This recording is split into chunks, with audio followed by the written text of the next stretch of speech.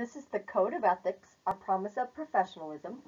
It's a class that's put out by the National Association of Realtors, and most of us have probably taken this class many times over the years. They used to require you to take it every 2 years. Now they have changed that to every 3 years. So I like to think of today's class as just a really good refresher. We've probably heard this information in the past, but it's always good to, if you don't use it on a regular basis, you know, it doesn't stay top of mind, so it's a good refresher to go over the Code of Ethics. And so that's what we're going to do today. Thank you for listening to this. I know you have other options, and I appreciate you being here. We do need a couple things today for class, so you need should have the participants guide that's put out by the National Association. You should also have a copy of the Code of Ethics with all the different articles. We'll be using that for the case studies. And as we go through the slideshow, it's not on this first slide, but usually in the upper right-hand corner there is a PG with a page number, and that's the participants guide page number. So if you're trying to follow along, that's the participant guide number. So my name is Janie Beck. I'll be your instructor today as we go through the Code of Ethics, our promise of professionalism. So we have some different objectives today, some things we're going to look over. For the most part, we're going to refresh ourselves on what the process is when we have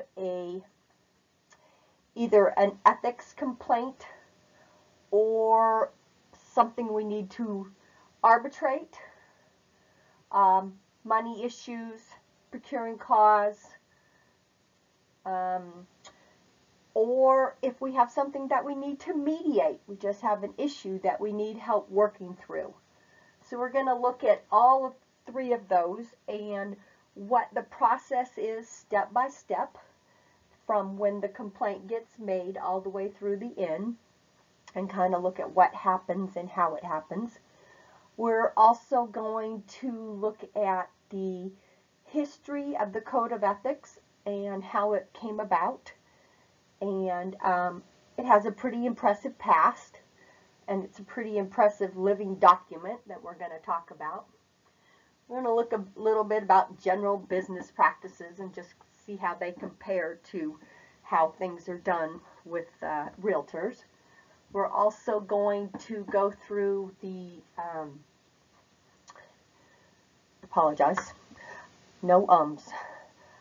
we're also going to go through Articles 1, 2, 3, 11, and 16. We're going to do case studies on those and try to give you some practical knowledge of how the different articles are interpreted and how they work in this process. So we'll look first at the history of the Code of Ethics. And you know, it goes way, way back to when it was really like the Wild, Wild West. Back then we didn't have the state regulatory agencies or the consumer advocacy groups. We're just kind of, everybody was out for themselves, and you know, if you had a license at all as a realtor, it was as a peddler. And you know, it was kind of like, it was the Wild, Wild West. And then in 1908, a group of individuals got together and they formed the National Association of Realtors. And so 1908 was when the National Association of Realtors was formed. And then a group from this group, the National Association, decided that it really needed to have a little more teeth behind it. So they got together and they put together the Realtor Code of Ethics. And the whole idea behind this Realtor Code of Ethics was mostly to protect the public. And so they put together the Realtor Code of Ethics, and that was adopted in 1913. It was a set of rules that kind of told how we do our job, what our levels of professionalism are, integrity, what our purpose is, what our foundation is built on, what our values and what we owe the public as realtors. That all got put into the very first Code of Ethics. They were very thorough in the beginning when they started the Code of Ethics. Now that Code of Ethics has been, since it started way back in 1913, over the years it does get changed, updated, revised, and in fact since 1989 it's been updated almost every year since then, because our real estate market is always changing and it has to stay it has to stay relevant in our ever-changing real estate world, so it has to get updated on a regular basis. The Code of Ethics describes the optimum performance that the public has the right to expect from us as realtors. And this expectation comes from all realtors, whether you've been in the business for 5 days or 5 years. The public has this same expectation, and their expectation should be met with the highest level of performance. As we talked about, the Code of Ethics is a living document. It's constantly being reviewed and revised to stay relevant in our ever-changing real estate world. And we as realtors, we really play such a key role on encouraging and protecting the exchange of property ownership, and also ensuring the highest and best use of our nation's land and resources. We make a commitment when we become realtors to operate at the highest level of professionalism with the most integrity. And we make a promise to everyone we deal with, whether it be buyers, sellers, landlords, tenants, other realtors, or the public. Now, business ethics. So business ethics are basically the rules, the values, the standards on which a business is formed. And our business ethics are the Realtor Code of Ethics. That tells us how we're supposed to do our job. We were one of the first ethical codes that came along, and that was way back, and the only ones that beat us to it was medicine, engineering, and law. And so we have the legal codes that are out there, but what the ethical codes are they are usually a step above the legal codes. By law you have to act this way, but by ethics you have to act in even a more impressive way. If you hold a realtor membership in any local board, that binds you to the National Association of Realtors, and then you are bound by the Code of Ethics. This isn't just open to realtor members, it's open to anyone who's actively engaged in a real estate discipline. So, all the other people that we need to get our jobs done, our lenders and our title people and our home inspectors, and so many people get involved when we're trying to get a deal closed, and we need them all. The original code was based on two main concepts: service to the public and a commitment to professionalism. So that central concept of public protection, that's the foundation of the code and what it was built on. The code also defines the professionalism that we're expected to do. It's the overall concept of our service to the public. And in the code, it embodies a lot of values like honesty, integrity, fair dealing, and competency. And if you use the code to run your business, you really do minimize your legal liabilities there. The original code also did include duties to clients and duties to fellow realtors. Now, the code was built on its foundation, and the foundation is thought to be the preamble.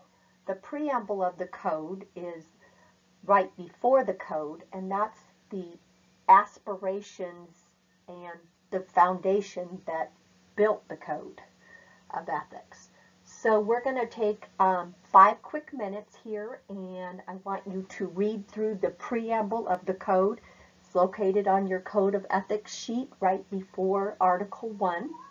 So we'll take 5 minutes, read through that, and then we will come back and discuss. What a descriptive statement. Under all is the land. This really conveys just how all-encompassing the nature of real estate is. Land is our foundation of most everything in life. Think about it. Most everything sits on land. Our homes, our business, our recreation, everything involves the land. We really do deal in one of society's most important commodities. The lucky thing is our founders did it right, because they believed way back then that the more people who owned land, the better it was for our citizens, and that it was also vital to our democracy's efficient function. Remember now, most of these founders, they came over from England, where the king owned most of the land. So they saw how the accumulation of land from one person owning a ton of it could really lead to inordinate power if it's only in the hands of a few. So that's why they came and they decided to divide ours up into as many people that could own land, the better.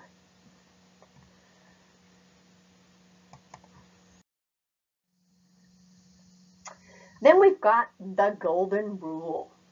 There's no safer guide than the Golden Rule. It's the one that's been handed down through the centuries. Let's all read it together. Whatsoever ye would that others should do to you, do ye even so to them. Pretty powerful, pretty simple. Treat others as you want to be treated. Living by the Golden Rule is the best way to do it. There's some other things that were covered in the preamble. One of the big ones was staying informed on the issues that affect real estate.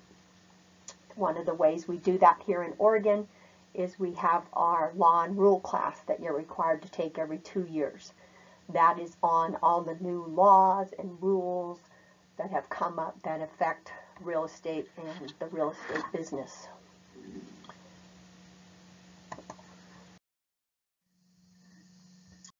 So the Code of Ethics is made up of 17 articles.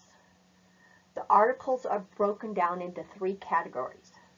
Category number 1, or the first category, is duties to clients and customers. These fall in Articles 1 through 9. Next is duties to the public. These are Articles 10 through 14. And next are duties to other realtors. These are Articles 15 through 17.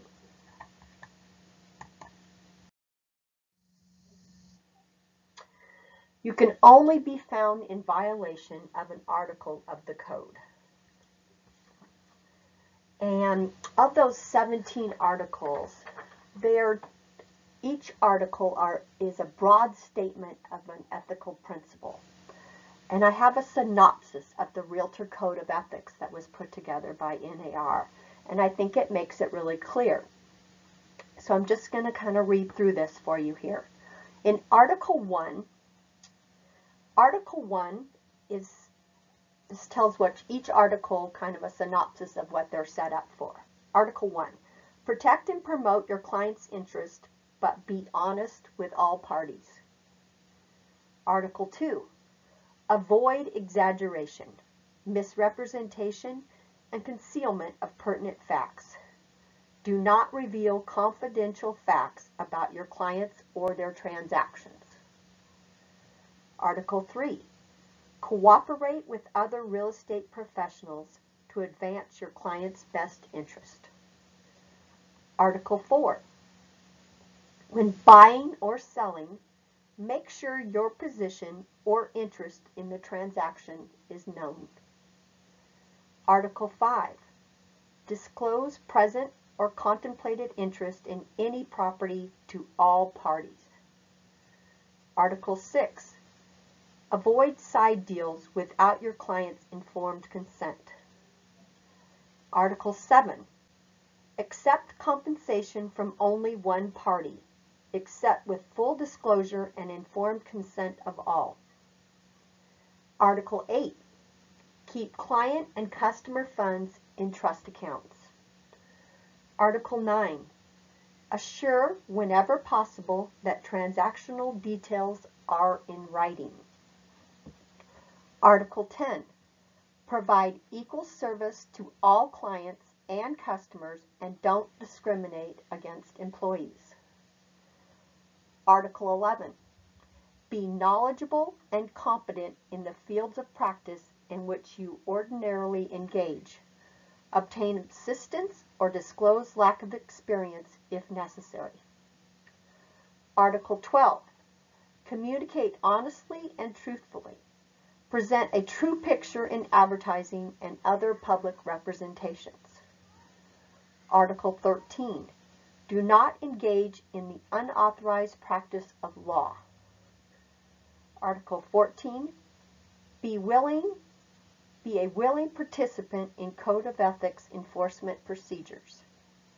Article 15. Ensure that your comments about other real estate professionals are truthful and not misleading. Article 16. Respect the exclusive representation or exclusive brokerage relationship agreements other realtors have with their clients. And Article 17. Mediate and arbitrate contractual and specific non-contractual disputes with other realtors and with your clients. I just thought that made a lot of sense to me. It kind of dummied it down and said this is what each article's, the point of each article is. So I wanted to share that with you. Now, underneath each article, there's what's called the standard of practice. And the standard of practice is there just to help you better understand what the purpose of the article is. So it helps you kind of interpret the article and support it and amplify it. The standard of practice is what's used in a disciplinary hearing, and you use it to support the actions that are related to a specific article. So you can't be found in violation of a standard of practice. It has to be tied to an article. One of the best tools to get more of this practical interpretation of the code is the Official Case Interpretations book. And what this is they are fact-based situations. They're actual facts-based situations. And we're going to go through several of those here a little later in class when we get to our case studies. All right, let's take a little bit deeper dive. Let's go into ethics complaints. So an ethics complaint deals with the perceived unethical action or conduct of a realtor. Then we also have arbitration complaints, and the arbitration requests deal with contractual disputes involving money arising out of a real estate transaction. One of the most common ones is probably the fee that is guaranteed in the MLS, and if you don't get the fee that was guaranteed at the time, that can lead to an arbitration. We're going to walk through the process of each one of these. So we're going to look at an ethics complaint, and in the ethics complaint, look at the role that the grievance committee serves in the ethics complaint.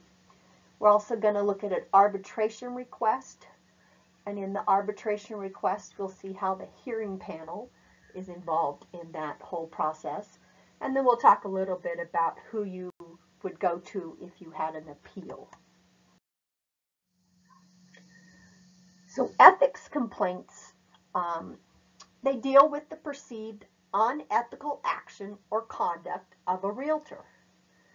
This usually comes from miscommunication, misunderstandings, a lack of communicating. And what we all want to do is try to work it out before we get to an ethics complaint. So we do have your managing principal brokers, which are usually pretty good at helping work out things. And we also have the Ombudsman program, which we'll get into a little later in this class, available to you to try to work out issues before they get to the point that you have to make a formal complaint. Arbitration requests, they deal with contractual disputes. And these are involving money, and it has to have arisen out of a real estate transaction. MLS, fees are a big one, and procuring cause falls big into this section. The National Association of Realtors' preferred way to deal with issues is through mediation. And as of 2000, all associations, local associations, must offer mediation as an option to its realtors. So in a mediation, the disputing parties work with a neutral third party, and this person is known as the mediation officer. And the job of the mediation officer is to help identify the issues, discuss the issues, and craft a voluntarily enforceable resolution that both parties are willing to agree to. Arbitration, on the other hand, it's limited to circumstances that fall within the parameters of Article 17. Arbitration typically relates to compensation and who was the procuring cause on an issue. If you have an issue like that and you didn't get your check that you thought you should get, you must file a request within 180 days of closing or 180 days of the realization that a dispute exists. It might have closed last week and you thought your check was just delayed, and now we're a week later, so that date would be the one that you would work off of. Arbitration can be mandatory or voluntary. And so mandatory arbitration is between, if you have a dispute between two realtors that are in different offices, would be mandatory. A dispute between managing principal brokers, a lot of times they're there to, on behalf of their licensees. Or if you had a dispute with one of your clients. Those could all be mandatory things. We have also available voluntary if you want to use it, and that is usually agents within their own office, realtors that do not hold a realtor membership, we still offer the service to them, or realtors and customers that have no agency relationship. So the grievance committee. Every association has a grievance committee. And the job of the grievance committee is to do a preliminary review of the ethics complaints and the arbitration request. So the grievance committee, they're the ones that decide if a full due process hearing is warranted. They're going to look at all the information that's provided to them, and they're going to look at it as if all that information and the allegations are true. And then they're going to compare that information to the article that was cited in the case and see if it fits. And they also, on an arbitration, they're going to confirm that it is a monetary dispute and that it did arise out of, under the parameters of Article 17. So the grievance committee, they also make sure things like all the paperwork is filled out correctly, all the deadlines are met, that the appropriate parties were named in the complaint. They check to see if there's any current litigation on the matter, and they also make sure that they can get together an impartial hearing panel. And sometimes in really small boards, this can be somewhat of a challenge. So if the grievance committee dismisses your complaint and they feel that it doesn't warrant a full hearing, you can appeal, and that appeal would go to the board of directors for your association. If the grievance committee approves your complaint or your request and decides to move it on, then it moves on to a hearing panel. And the professional standards hearing is for ethics and arbitration. And these panels, these hearings, the professional standards hearing, it is a full due process hearing, complete with sworn testimony, legal counsel if you choose. It's very, very formal. I've actually been involved with, I did sit on a ethics panel once. That was very interesting, and it did involve legal counsel, private investigators, all kinds of stuff. It was very interesting. I also was a witness in a procuring cause arbitration once, and that was also very interesting. Legal counsel was involved, and in procuring cause, a big thing is to show the chain of events, and there was no break in the chain of events. So they had all their emails, all their correspondence had been blown up on these big old boards, and it was very interesting. In the end, the chain of events had been broken, and the person that I was the witness for, she got to keep her commission. The other people thought that they had been working with the buyer, but I think what happened was one of the realtor that had been working with the buyer went on vacation. She had another realtor covering for her, and that realtor, I think, wasn't really doing their job. This buyer needed to get in a house. A house came up. She called the realtor I was there for, asked her to get her in the house. She got her in the house. She wrote the deal. She put it together. The buyer had the right. She wanted in the house. She wanted to buy a house. So, and the chain of events had gotten broken on the other end. So it was very interesting, but again, it's a very formal process, and very interesting. So the hearing, again, is a very formal process, and it starts out, you both get to, first of all, the hearing panel, the person in charge of the hearing panel is going to explain to everybody how everything's going to happen. Then you get to start with opening statements from both parties.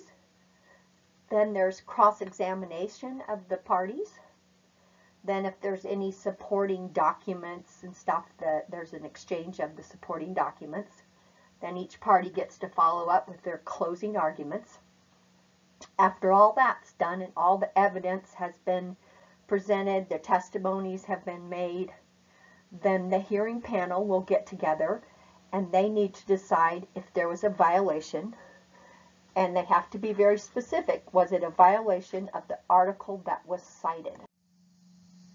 In an ethics hearing, the respondents are considered innocent unless they are proven to have violated the code of ethics. And the burden of proof in the ethics complaint is clear, strong, and convincing.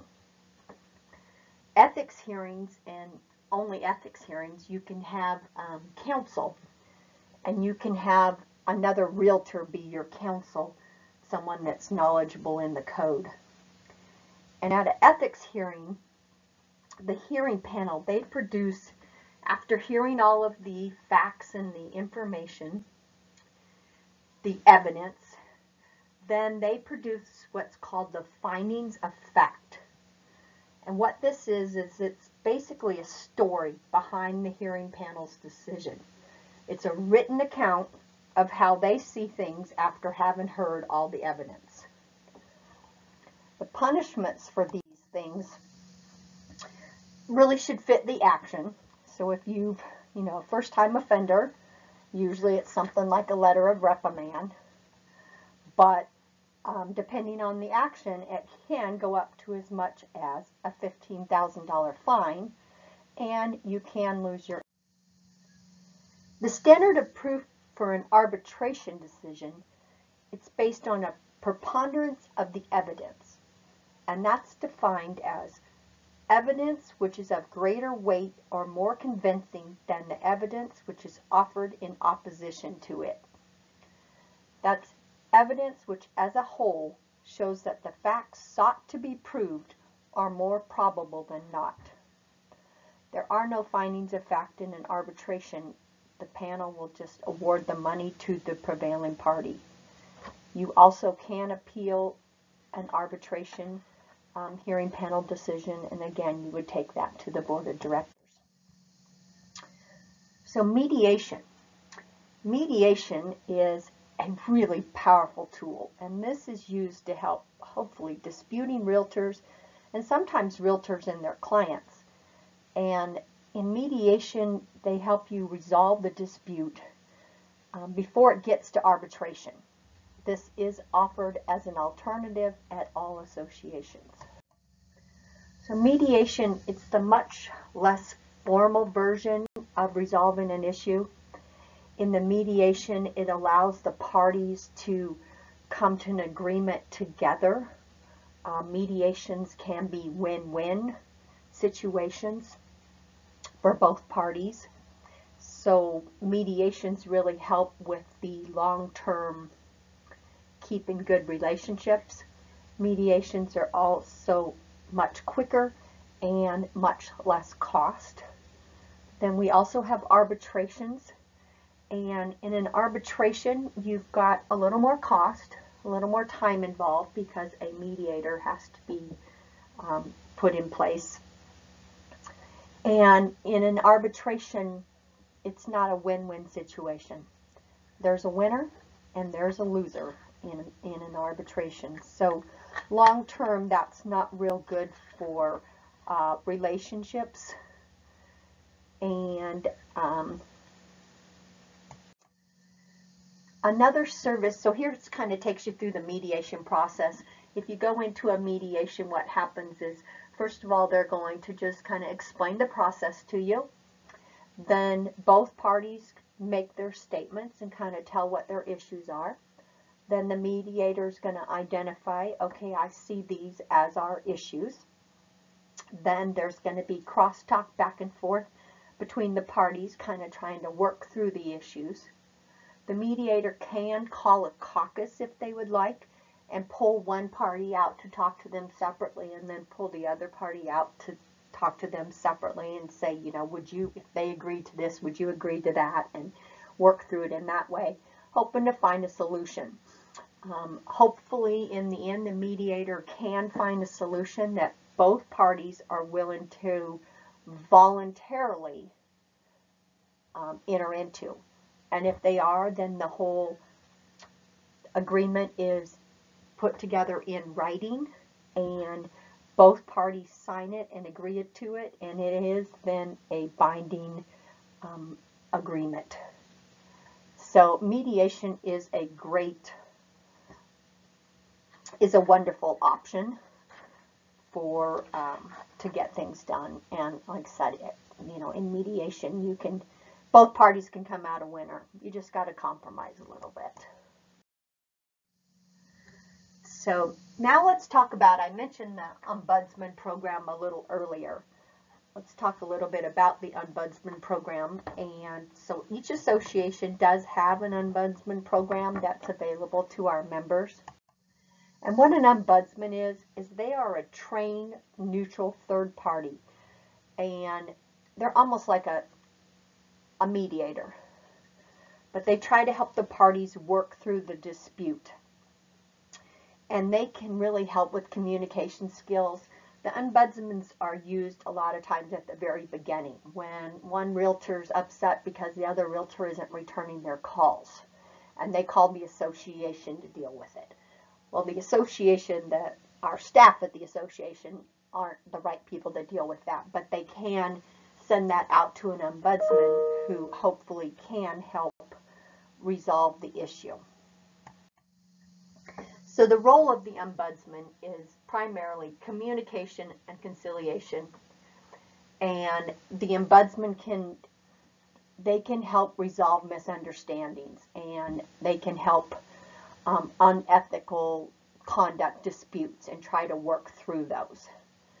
They And if what they don't do is, an ombudsman is not the ones that determine if there's been an ethic violation, or if one person's should get the commission over the other person. That's not what they're there for. They're there in the very beginning stages to try to help people work through it. So in most cases, what the ombudsman does is covered under the National Association of Realtors insurance policy. So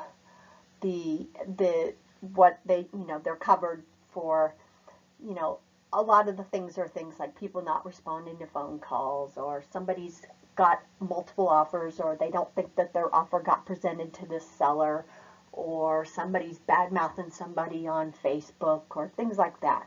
But they can't do things like if a buyer and a client have an issue on a short sale or something of that nature. They're not there for that process. So, like I said, the ombudsman, they just deal with a lot of general questions. The association gets to decide how they use the ombudsman. They can use them any way they want. They can, if there's a hot issue right now, currently we're dealing with COVID, they could use the ombudsman to answer some general questions that might be coming in on that if they get overwhelmed. Ombudsman can help with transaction details. They can help, work through ethical issues. They can help with enforcement issues. They can receive and respond to questions about members, and they can contact the member to inform them that a client or a customer has raised an issue about them. And if they believe that there's a big communication breakdown, they can put together a meeting and get the two parties together to hopefully come to a mutually acceptable resolution.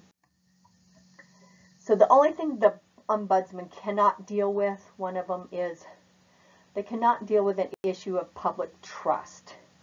And public trust comes into, it refers to the misappropriation of client or customer funds or property, the willful discrimination or fraud resulting in substantial economic harm. The Ombudsman program is a voluntary program, and you can enter into it at any time, even if you have, if you filed a formal complaint and it's in the process of going through. If in that time frame you say, well, let's just try the ombudsman, maybe we can work it out there. You can try the ombudsman. Your complaint will still continue through the process. And if you are able to work it out, then you can just cancel it. If not, it will continue through, and when your time comes, you will be there to, you'll show up for your hearing. So the ombudsman also cannot, if they're dealing with somebody and there's a perceived ethical issue there, they cannot refer that to the grievance committee. That's not their job. So they're just an unbiased third party that's listening to the sides. If one of the sides involved wants to refer it to the grievance committee, they can do that. But the ombudsman, that's not their job. Okay, now we're ready to start our case studies. But before we start these case studies, let's take a 15-minute break. And we will meet back here in 15 minutes and get started on our case studies. The first couple case studies we're going to do are based off of the parameters of Article 1. So let's just start with together. Let's all read Article 1. When representing a buyer, seller, landlord, tenant, or other client as an agent, realtors pledge themselves to protect and promote the interest of their client. This obligation to the client is primary, but it does not relieve realtors of their obligation to treat all parties honestly. When serving a buyer, seller, landlord, tenant, or other party in a non-agency capacity, realtors remain obligated to treat all parties honestly.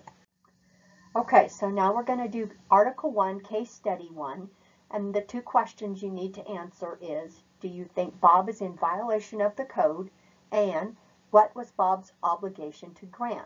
So pause. You've got 10 minutes to look this over and come back and we'll talk about the answers. So the answers to Case Study 1, Article 1. The first question was, do you think Bob is in violation of the code? And the answer is C. Yes, Bob placed his interests above those of the client. Question number 2, what was Bob's obligation to Grant? The answer is A. Bob's obligation was to protect and promote the interest of Grant, his client, and not put his own interest ahead of Grant. Okay, now we have case study number 2 from Article 1. The 3 questions you will be answering are, can John renegotiate his listing commission at the time he presents the 2 offers? Number 2, by reducing the listing commission, can John present both offers in an objective manner as required by Standard of Practice 1-6? And number 3, under Article 3, as established in Standard of Practice 3-4, is John obligated to inform Bob that he modified the listing commission prior to the offer being accepted? Again, pause, you have 10 minutes, and then we'll come back and talk about the answers. So the answers to this one are, number 1, can John renegotiate his listing commission at the time he presents the 2 offers? And the answer is C.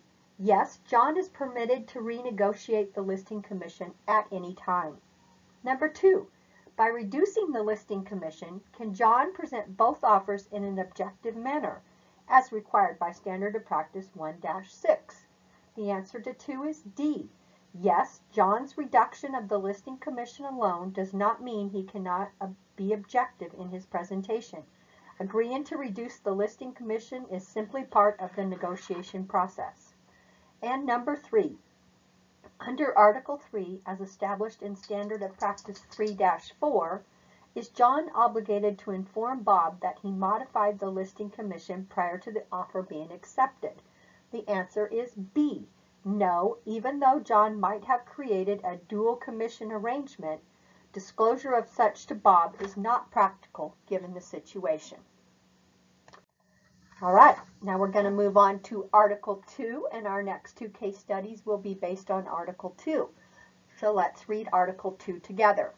Realtor shall avoid exaggeration, misrepresentation, or concealment of pertinent facts relating to the property or the transaction.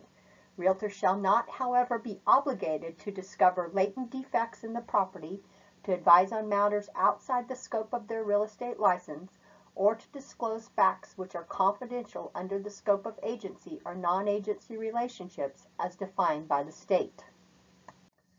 Okay, let's start with Article 2, Case Study 1, and our 2 questions are, do you think Ron is in violation of the code? And number 2, what was Ron's obligation to Jeff?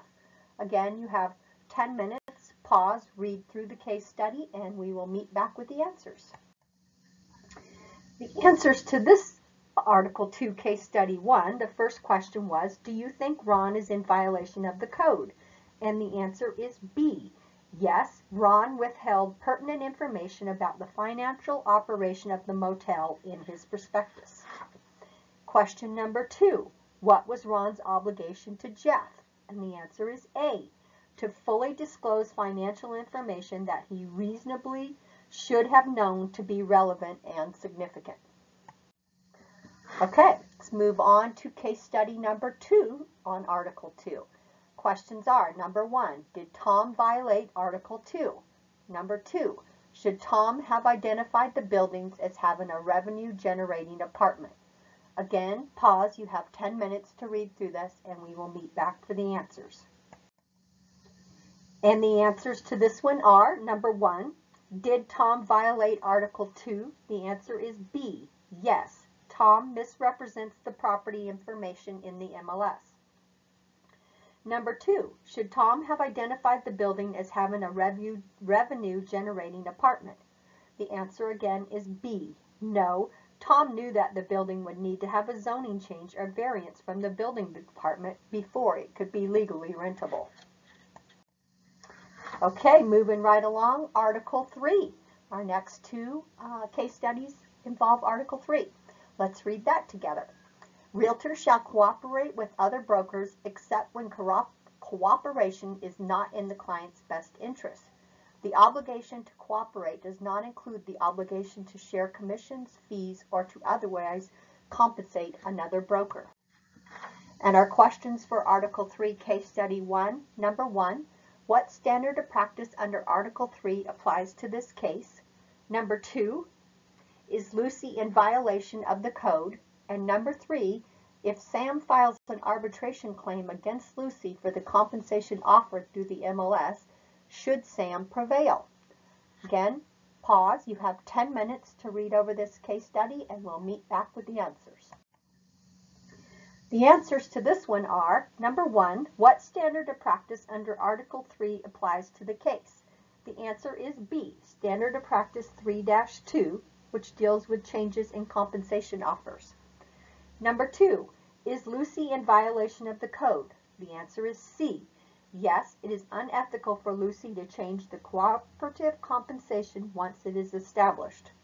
And number 3, if Sam files an arbitration claim against Lucy for the compensation offered through the MLS, should Sam prevail? And the answer is C. Yes, an arbitration panel would likely rule in Sam's favor if Sam can prove that he produced an offer that resulted in the sale before Lucy attempted to change her compensation offer. Okay, case study number 2, Article 3.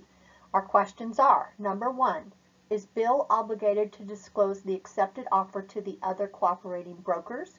And number 2, does Bill's obligation under Article 1 to protect and promote his seller client's interests mean that he should not reveal the accepted offer? Again, pause. You have 10 minutes.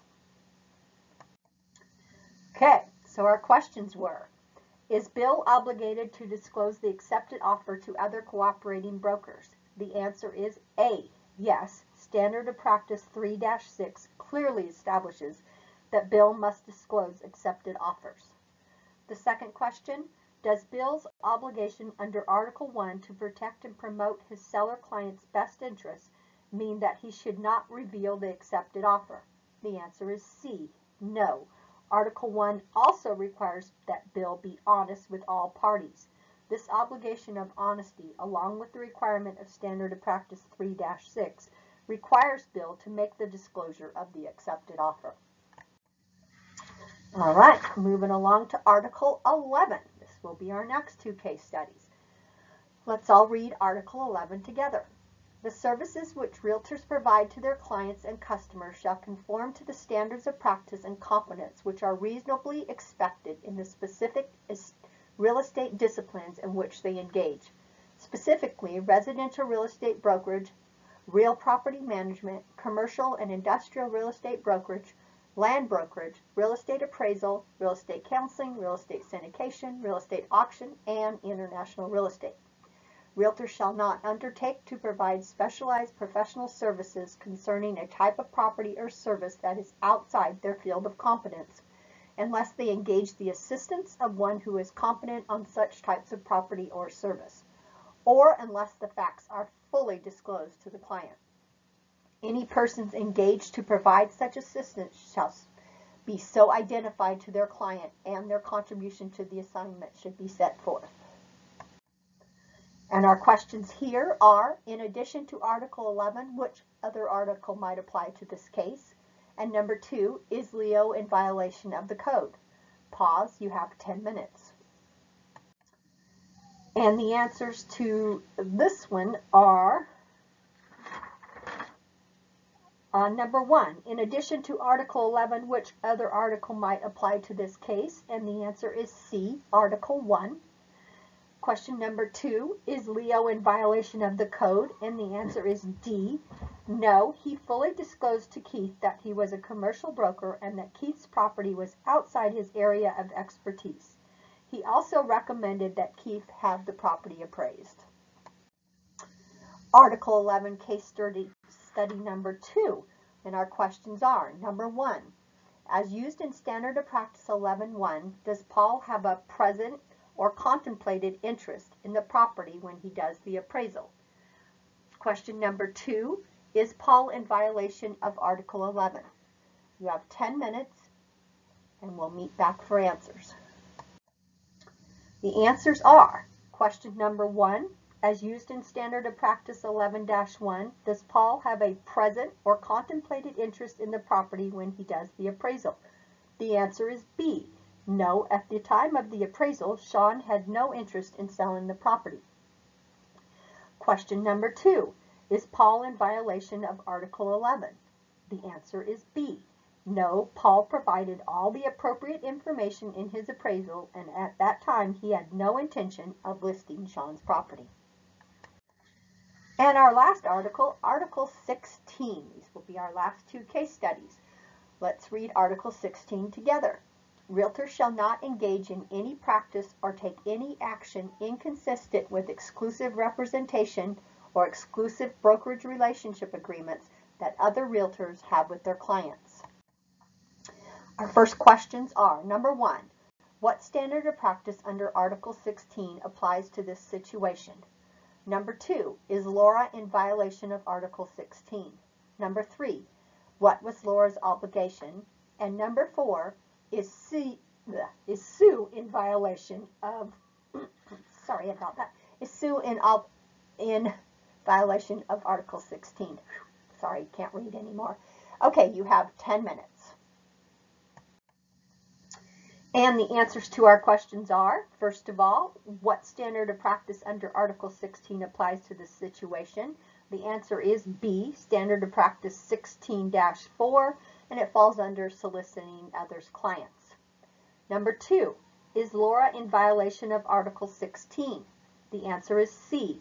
No, Laura followed the exact procedure specified by Standard of Practice 16-4.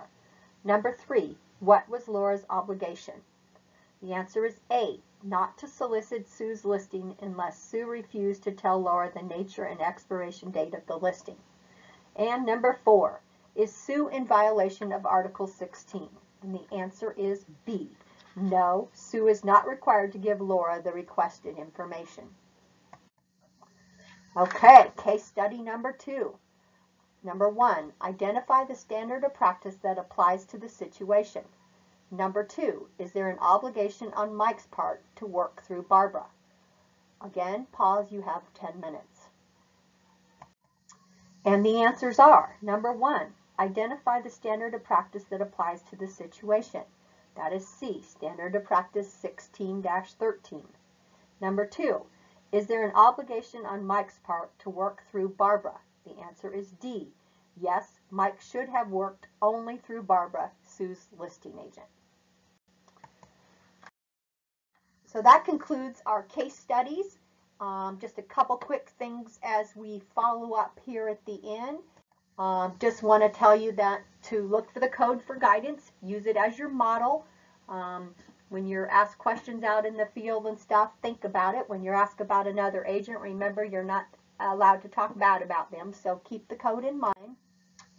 The code is also available if you sell outside of the U.S. It's available in 15 different languages. And the code there and social media, so Article 12, that's on the advertising, and it does give you some good guidelines on communication. The main thing in communication and social media is to be honest and truthful and don't mislead the public. And you just want to use the code. Use it to promote your ethical responsibility. Where your realtor are, it's a marketing tool. So, and it shows consumers that you've agreed to a higher standard. Couple timeless tips from the Pathway to Professionalism. We've talked about following the golden rule, treating everyone as you'd want to be treated, show courtesy and respect to everyone, communicate with all parties in a timely fashion, always present a professional appearance, be aware and meet all deadlines, and be aware of and respectful of all cultural differences. The next 3 slides are just some reminders that the association has put together for you on when you're showing property, how to respect property, a little bit on respect for the public, and then some on respect for your peers. And that concludes our Realtor Code of Ethics, Pathways to Professionalism, Thank you so much for hanging with me through this, and good luck out there in the world, and I'll catch you again on another, I'm sure, in another class. Thank you.